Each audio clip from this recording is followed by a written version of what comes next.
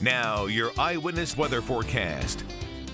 Hey there, thanks for joining us. We've got some sunshine to look forward to once again as we head into Monday. A great start to the week, but clouds will soon follow too. We're starting out the morning relatively quietly. There's not much going on thanks to high pressure sitting over the northeast, and that's brought temperatures way down again, close to 20 to start out.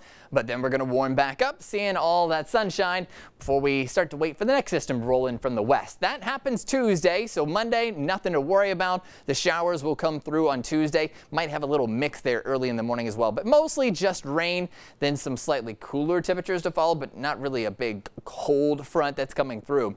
We're warming back up to about 40 degrees in the afternoon. Should be comfortable, a little above average, but get ready for more of that because it's another warm week all week long.